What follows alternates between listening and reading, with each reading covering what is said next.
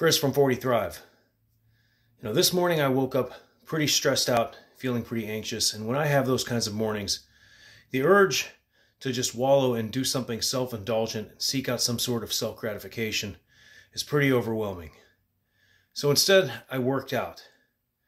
After I worked out, I had to go face some more unpleasant things, spend a long day in court, work some more, and I told myself when I came home I was going to do something self-indulgent. So you know what I did? I worked out again. Why? Because the moment you give into those impulses, you've just given strength to your problems. You've just allowed them to define you.